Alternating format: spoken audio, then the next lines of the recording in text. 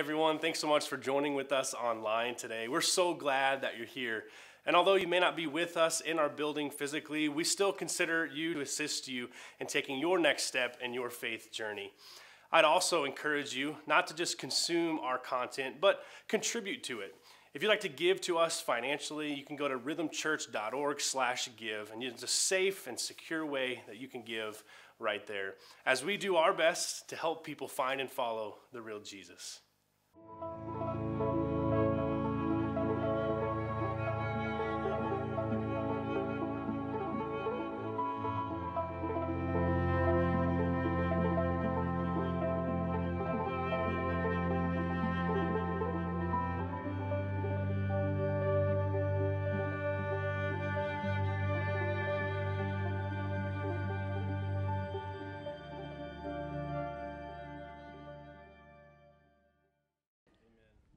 Thank you, Curtis. How many football fans do we have today? Show of hands. How many football fans? Okay, so maybe like 75% of you, I would say maybe 80% are football fans. Well, it's kind of a trick question because, believe it or not, the majority of people around the globe, when they hear the word football, they think of what Americans call soccer. So let me ask again, how many soccer fans do we have? Ha! That's what I thought. Okay, like 4 of you. So like 2% of you are soccer fans. And so I was going to use an illustration, a soccer illustration to kick off today, but I'll just quit the sermon right now, I guess, since it's not going to fly. No, but there's this really cool thing that happens every 4 years. And I grew up playing soccer, but I'm just now getting more into it. I'm becoming a soccer fan. I'm starting to learn some of the players. And really cool thing, every 4 years, kind of like the Olympics, is the World Cup. I don't know if you've heard of this before. It is like the biggest deal around the globe, and since Americans aren't good at it, we don't like it, or we act like it's not that big a deal. But around the globe, countries compile their best soccer players to compete in the World Cup, which is really, really cool. There's a lot of passion, there's a lot of pride, really neat. So again, all the countries around the globe put their best soccer players together and they compete for the World Cup. And in my opinion, winning a World Cup title is more impressive than winning a Super Bowl or a World Series or a national championship, because you're competing against the globe, not just people in your country. It's really, really impressive. But every 4 years, when the World Cup rolls around, God has a problem.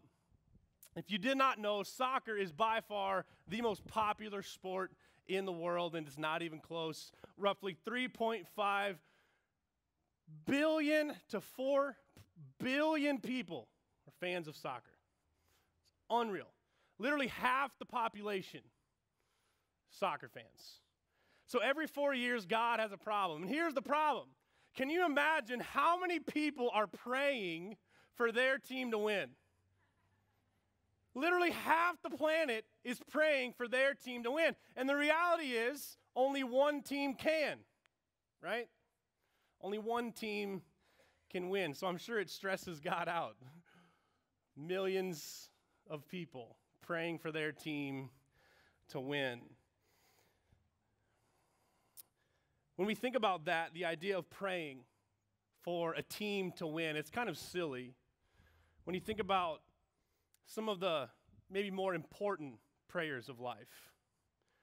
See, every 4 years, if somebody's praying for a World Cup team to win, in the grand scheme of things, it's really not that big of a deal. But what about if you're praying for your child who has cancer?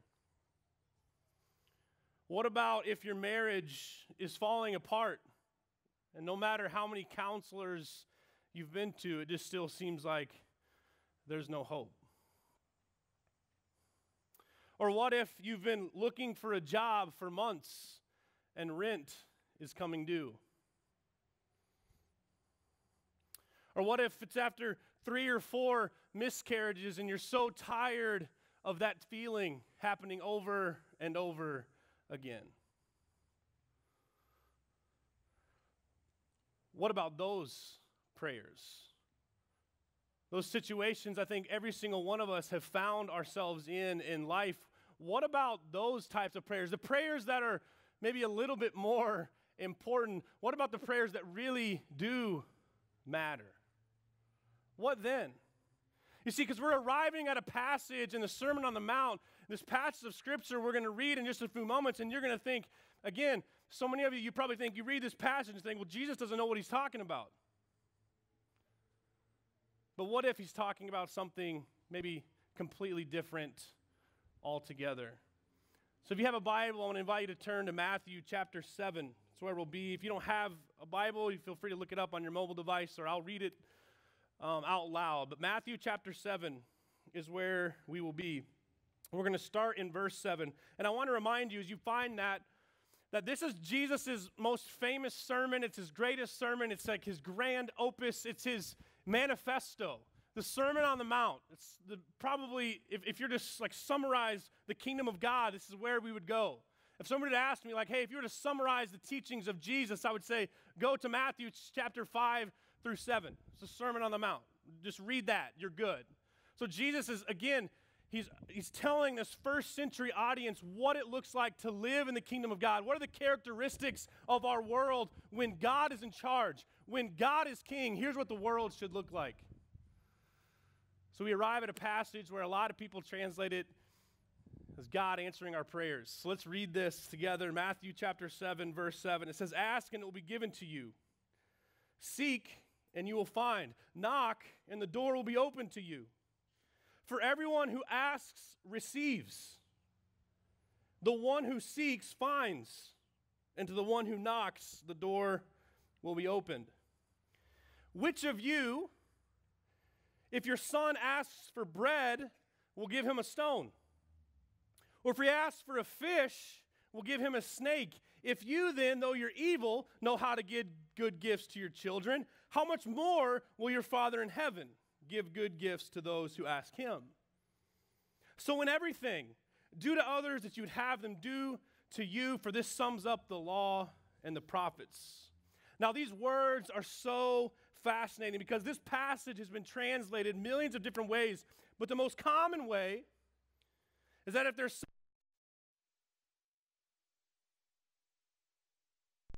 you hear pastors and churches sometimes say things like, well, if you've been praying about it and it hasn't happened, you must not have enough faith.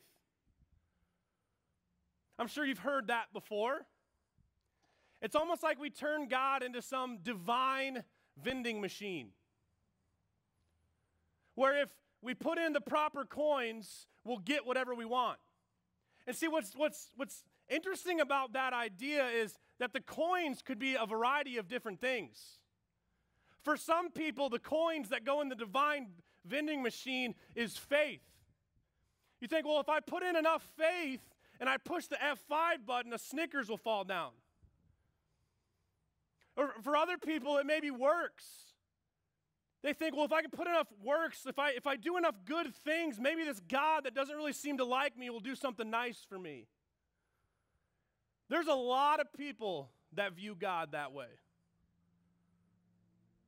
Like he's some divine vending machine. That if you just ask, you'll get whatever you want. Imagine this for a second. Imagine if everyone on the planet got everything they wanted. Imagine how much of a disaster that would be. I know it'd be a disaster in my life because I'm having ice cream for breakfast, lunch, and dinner. Not good. If I got everything I wanted, it would be a disaster. What's cool about Jesus, though, is I think he has his finger on the pulse of really what's wrong with humanity. I think Jesus understood what the real issue was. It wasn't that humans aren't getting enough. It's that they're disconnected from the Father. And because of that, we're not wanting the right things. Jesus wasn't saying to this first century Jewish audience, these disciples, he wasn't saying this so they could get whatever they wanted whenever they asked. He was trying to help them want the right things. This was an amazing moment in time in which Jesus was preaching this amazing sermon, and his kingdom was clashing with their kingdom. The way of Jesus is so much different than the way of the world. His kingdom was clashing with theirs. I think a good way to think about this is if you are a parent. Speaking of parents, mine are here today. They're up from Texas. I love them dearly. They're sitting right in the middle. You should go talk to them. They probably have some embarrassing stories about me. But they're here today. And I want to share this story about one of my parents. And I may have shared this story before. But as a kid, I shared a room with my brother. And you got to remember, this is like the mid-'90s. So we had like the border wallpaper. And we had really cool twin beds that had storage underneath. You know, that was our kingdom. It really was. It was our kingdom. But what my brother and I failed to realize is that our kingdom was inside of my parents' kingdom. And that's where we struggled. One story in particular, one day, my mom had told us several times to clean our room. And we didn't do it. And so we came home one day, and my mom told us, she said, if you're going to treat your stuff like trash, you're going to throw it in the trash. And sure enough, she had piled all of our belongings into the middle of the room with trash bags, and me and my brother had to take our stuff to the dumpster in the alley. I'm not kidding, weeping and gnashing of teeth. That actually happened. If you don't believe me, you can ask her after service. We threw all of our stuff away. And you think to yourself, oh my gosh, how could your mom do something like that? How could she do that? See, but the reality is my kingdom was really underneath their kingdom. And yes, it was a hard lesson to learn, but in my parents' kingdom, they wanted us to treat our stuff with respect. In my parents' kingdom, the idea was that you obey the first time. Yes, they were hard lessons to learn, but do you think I didn't clean my room? Not clean my room ever again? No. You see, and that's what's happening with Jesus here. It says his kingdom trumps our kingdom. And the way that he does things far different than we think. And it's so funny because when we come to this particular passage, we have such an Americanized kind of Western view of this passage and think, well, if he's talking about seeking and asking and knocking, he has to be talking about stuff. He has to be talking about accumulation of things. But that's just not the case. What Jesus is trying to get them to understand is it's like a parent. And he goes on and shares a story to explain this. He uses an illustration of parents. He says, which of you, if your son asks for bread, will give him a stone?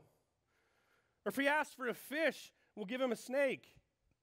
If you then, though you're evil, know how to give good gifts to your children, how much more will your Father in heaven give good gifts to those who ask him? Jesus is trying to tell his original audience, and he's trying to tell us today about the true character and nature of our God, that he is a Father who can be trusted.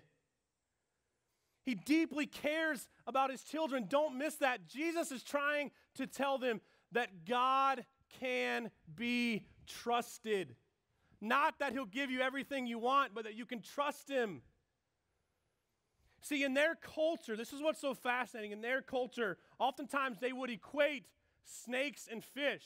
I don't know if there's a lot of eels or what, but a lot of times those looked alike. So he's saying, hey, if your son comes and asks you for a fish, why would you give him a snake? Same thing with bread and a stone. They looked alike. So what Jesus is really saying here is this. He's asking this question. Can God be trusted? And more than that, do you think God is tricking you? No. He can be trusted. You got to imagine for a second, Jesus was going around the countryside telling people to become a part of something new, that he was doing something new, and they're invited to participate. And they say, well, what do I have to do to participate? And Jesus says, you need to give up everything. And they were like, okay. Do we really think that Jesus was traveling around with in a limo with wads of cash, wearing Dolce & Gabbana. He didn't have anything. So why would he be telling his first century audience, hey, here's the deal. If you ask, you're going to get it. If you seek it, you're going to find it. If you knock on the door, it'll be open to you. He had nothing. He even told his disciples, you have no place to lay your head. If you choose to follow me, you're giving up everything. So why would Jesus be telling his audience that if you pray for it, you'll get whatever you want? It's such a poor translation of the verse. We also think about the full context of the Sermon on the Mount.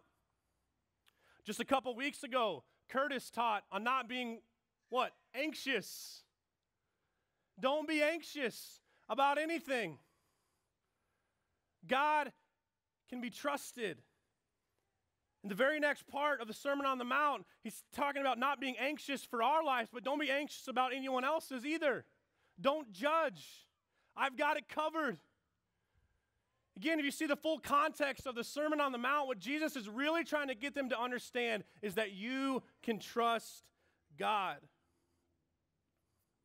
In fact, if you did not know, the New Testament was not first written in English.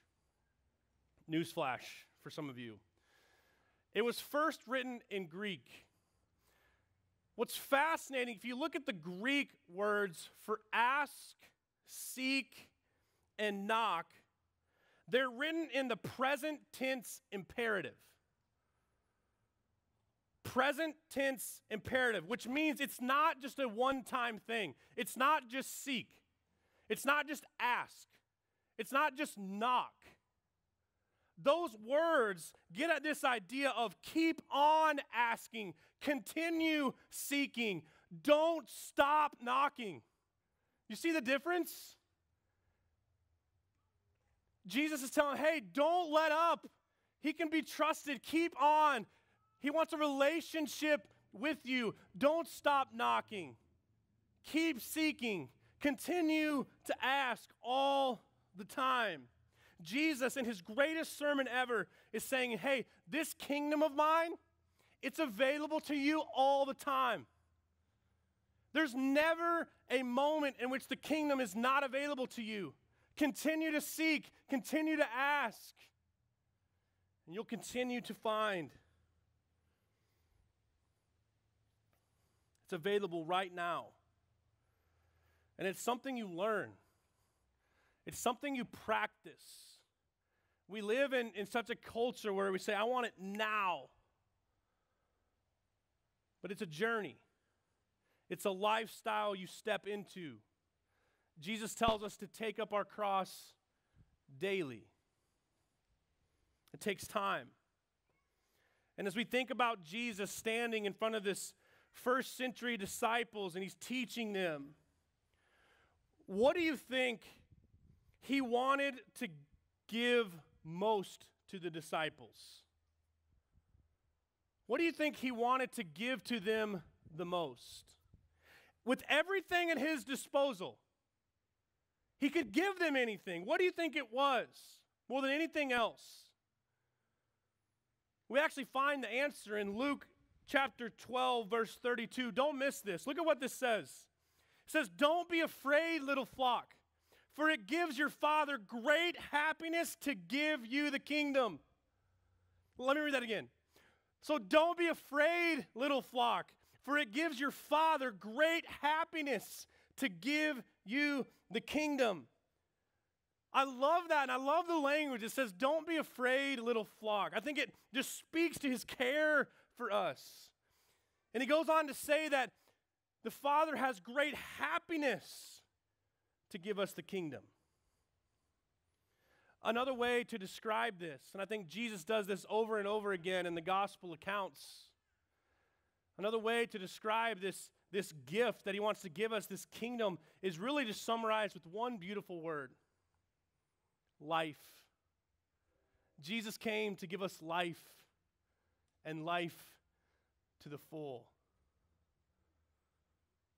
He wants to give you this gift of life. He was brilliant. Jesus was brilliant because he knew that sometimes people that were alive were totally dead at the same time. Jesus understood life in a way that we don't. His kingdom is so different than our kingdom. But the best thing about his kingdom is available all the time. And really what Jesus is saying is, hey, keep seeking, keep asking, keep knocking. My Spirit will help you. It'll reveal it to you. My Spirit will be there. It will reveal you the ways of this kingdom. And so, if this is all true, if Jesus may be talking about something a little different here, well, then what does that mean then for our prayers? If that's the case, then should we pray about our favorite World Cup team? Like, should I pray for that Mercedes-Benz I've always wanted? Here's how I like to think about it. I'm a dad to two wonderful kids. And the reality is, they ask me for a lot of stuff. Shocker, right? But here's the question I have to ask myself. Would I rather my kids ask me for stuff all the time, the stupid stuff, along with some of the good stuff, or would I rather them not ask me for anything at all? You see, I think God is less upset or is less bothered by those that ask him for stuff all the time than he is with those that don't ask him for anything at all. So yes, you can pray for whatever you want to happen. But I will tell you, God's not some divine vending machine waiting for you to put in enough faith and push the button so that he can dump something out. Instead, God wants something completely different. He wants you to continually seek, continually ask, continue to knock. He wants a relationship with you. Seeking, asking, knocking. The reason Jesus says to never stop doing that is partly because it's good for us, but another part is, again, God wants that relationship. And I have no doubt that God wants to hear from his children. In fact, Jesus himself, in one of the most difficult moments of his life, he's facing crucifixion, he's vulnerable, and he has a conversation with his Father. And what does he do? He asks him for a way out. He says, if you're willing, take this cup from me. But then he says, yet I don't want my will to be done, but yours. Jesus himself looked at his Father and said, I'd rather not. If there's another way, I'd really appreciate it. But at the end of the day, I want your will to be done, not mine. And maybe that moment can inspire us. It comes back to Jesus' main priority. He wanted what God wanted. So no, God isn't a vending machine. You can get whatever you want. But what's the one thing that every person can keep seeking and always find? What is the one thing that every person, when they knock on the door, it's open to them? What is that one thing? It's the way of Jesus. Everyone who seeks a new start finds it. Everyone who knocks on the door of the Father's heart is welcomed inside. It's what we're made to do. Seeking a way of life that makes us fully alive. You're invited into that kind of life today, a life of following Jesus, a life where you die to yourself, a life where you submit and surrender to his will, just like Jesus did. a life full of purpose, a life full of truth and of grace and of peace and of love, the life of Jesus. You know, it's funny because as long as I've been in church, you hear passages like this, and I've heard people tell me to my face, you don't have enough faith. You must not have enough faith. You've been praying for it. It's not happening. You must not have enough faith. And it makes me sad because I know many of you probably have felt like I did. You feel defeated. You've left those conversations feeling like, what's wrong with me?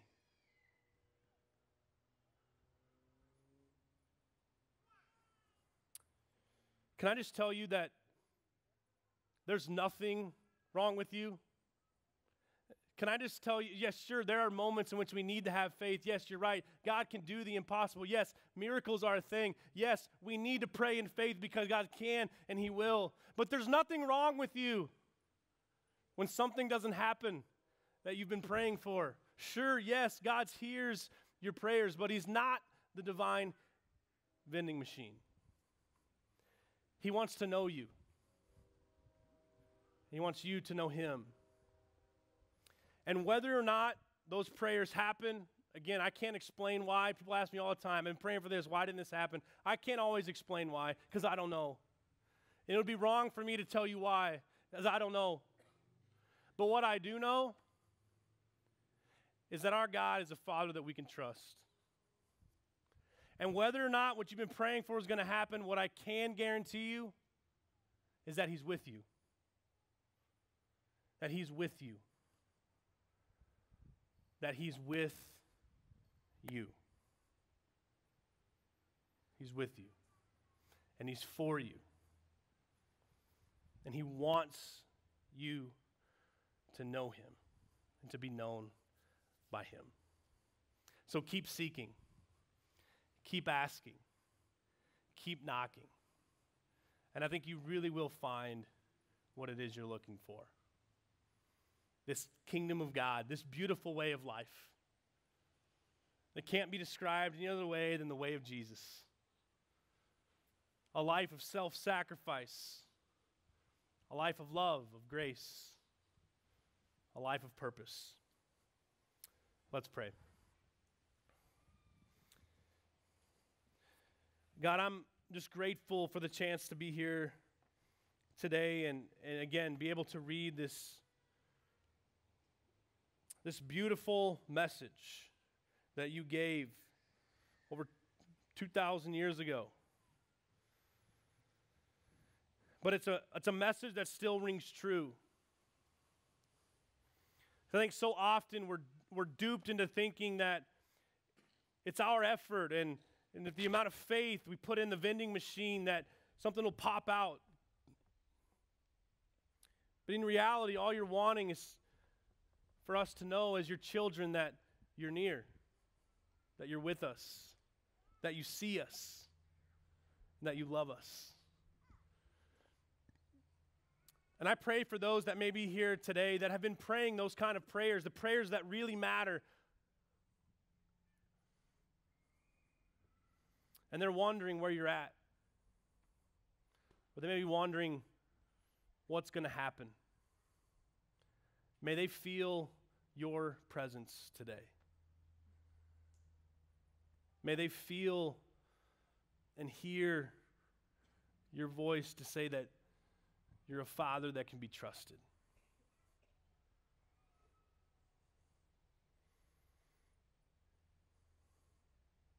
I pray this in Jesus' name. Amen. Church.